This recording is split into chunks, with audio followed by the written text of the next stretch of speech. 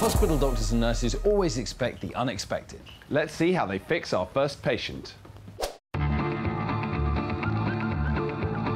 In Manchester, the emergency department have a new admission. 13-year-old Rhys, who's come in with a badly battered face. I damaged my forehead and my nose and my lip there. You can say that again. I'm amazed you can even speak. It's hard to smile because my lips like swollen and I can't move it up. I'd just keep a straight face, Rhys. So how on earth did you end up like that? Well, what happened was... Lovely balloons. Rhys was celebrating his cousin's birthday party at the local bike park. He was on a half-pipe, doing his thing. The crowd were loving it, so he set off for the big one. That's a steep slope.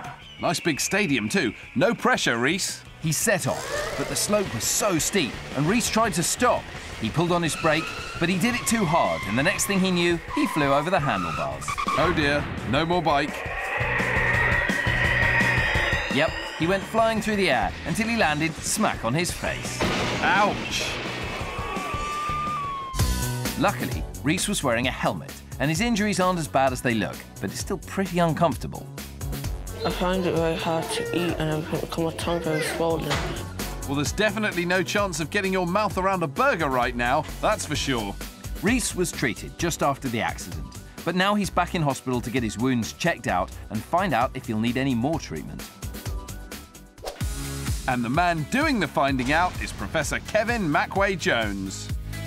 Well, we need to take the dressings down, have a really good look at his wounds and make sure they're not infected. Then we need to decide exactly what dressings need to be put on there and whether there's any surgery that needs to be done immediately or whether that can wait for later if it's needed at all.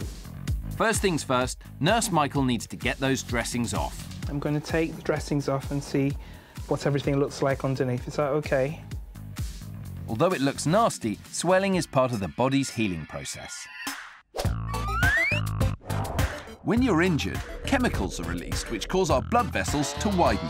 This allows more blood and infection-fighting cells to get to the injured area, but some of them leak into the surrounding tissue, causing the whole area to swell up. Just like Rhys's lip. So with the dressing off, how's it looking? The one at the top is healing well. Yeah, the one over your nose is healing well. The one up above your lip, okay, that's a little bit deeper. So I think what we need to do is redress it. We'll bring you back to clinic so that we can see how it's doing and we'll make a decision when you come back to clinic next time. Although his nose and forehead can be left dressing-free, Rhys's lip still needs to be covered. And he'll have to come back in 2 weeks' time when the swelling's gone down to see if surgery is necessary. I just can't wait to get back to normal because I need to get back eating again. Fingers crossed some decent food will be on the cards soon, mate. We'll be back to find out what happens with Rhys's lip later on.